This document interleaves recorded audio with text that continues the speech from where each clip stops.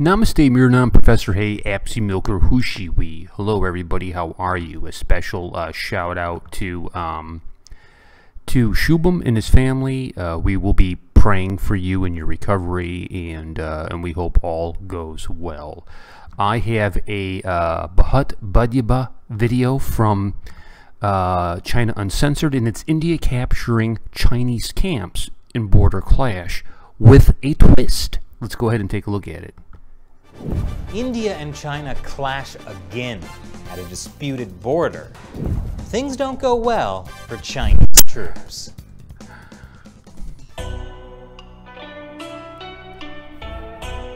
Welcome back to China Uncensored. I'm Chris Chappell.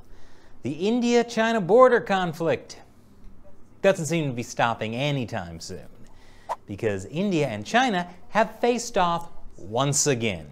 According to the Indian Ministry of Defense, on the night of August 29th, the People's Liberation Army carried out provocative military movements to change the status quo.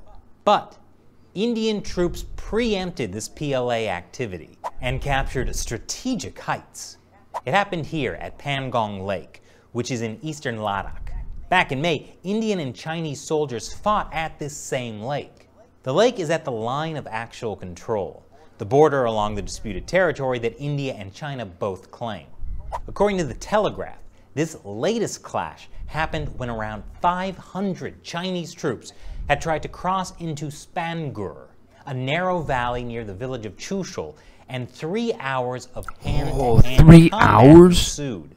Chushul is a village south of Pangong. Big herding village. This is the first time that Chinese vacation and Indian spot soldiers off have that lake. fought on the southern bank. According to reports, Chinese troops tried to cross the line of actual control. But those reports are wrong, obviously, because China never crosses the line, according to the Chinese Foreign Ministry. China has never proactively provoked any I am the foreign minister of lies. We have never lies. invaded or occupied an inch of other countries' land. In fact, China's border troops have always strictly observed the actual borderline. We've never crossed it. You know what? She's right. China has never crossed the line. They just moved the line, like they did in the South China Sea. Which obviously means the Indian side is to blame for crossing the line that the Chinese military had so thoughtfully moved. India's actions seriously violated China's territorial sovereignty. We urge the Indian side to stop all kinds of provocations and immediately withdraw those personnel who illegally crossed the border. So what was India's serious violation? Well, apparently a retaliatory special operations battalion seized a Chinese camp in the surrounding hills of Pangong Lake. Ooh, that's gotta hurt. Reports say that the Indian troops that seized the Chinese military post were part of the Special Frontier Force, also known as Vikas Battalion. They're a covert operations force that's largely made up of ethnic Tibetans. What? And I would assume that they are highly motivated to fight China's PLA. Now, Pangong Lake is one of the areas where India and China take that again, dudes. On the exact location of the line of actual control, which means it's a great place for Chinese troops to try to move the borderline, which is what they successfully did back in May. After clashes on the north bank of the lake, Chinese soldiers occupied land that was previously patrolled by both sides, but not permanently occupied by either. And they started building roads in the area. Pangong Lake used to be a popular tourist area in India, but not anymore. Within the past few months, analysts said the Chinese have built observation towers, fortified bunkers, and 2 new marinas.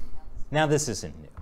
We've talked about China's salami slicing strategy before, where they take small amounts of territory at a time, which worked great for them in the South China Sea. And locals in the region have complained for years that Chinese troops have been steadily nibbling away at Indian territory, taking over high-altitude pasture land and blocking traditional herding routes, and that the Indian Army knew about this and did nothing.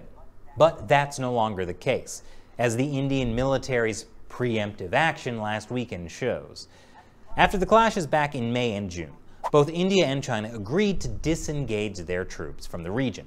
But India has accused China of not actually disengaging, which, given what happened over the weekend, seems like a fair concern. Both sides have now started another military dialogue to solve the situation. But the Chinese Communist Party is not used to having their salami slicing strategy called out and directly challenged on the ground. So the real question is, will the Indian military's actions stop China from moving the border on the line of actual control? We'll have to wait and see. And now is the time when Well, India, I'm going to give you a little tip for you. When it comes to negotiating with the Chinese, they are liars, and you know how you can tell they're lying? Their lips are moving. Ba-dum-bum. Yes, thank you. I'll be here all week. Thank you so much for watching. We'll catch you later. Peace and much love. I want to say, all the people, please subscribe Movie Community College. God bless you, brothers. Keep it up. You're making really great video. And please subscribe my CWV YouTube channel too. God bless you. Thanks for supporting me. I love you. Your name really very Inuit Professor.